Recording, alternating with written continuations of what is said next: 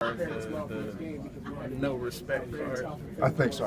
I think that's what we pride ourselves on, and that's how we try to play every game, regardless of how far we go. In whatever tournament or in the ACC, we try to pride ourselves on having a chip and being hungry every game. And then this game, was there a point where you felt like you guys had got up 8, maybe 10 or whatever? I mean, was there a point where you felt like you were breaking them? For sure, there was a point where we felt like we were beating them down and getting in their heads a little bit. But that's not a team that you really can break their back. They keep coming at you. They keep coming because their defense is so good. Their defense is a lot like ours. So it's we know we had to break them down slowly to beat that team. That's what we did.